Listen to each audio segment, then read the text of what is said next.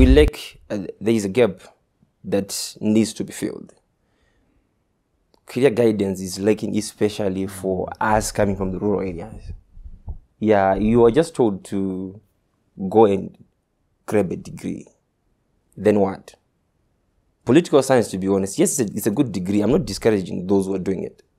But what are you going to do with political science in Zimbabwe? So you went into political science.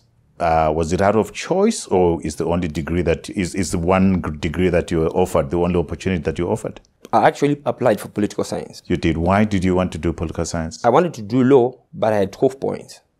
So the cutoff point, I wanted 15 points at that time.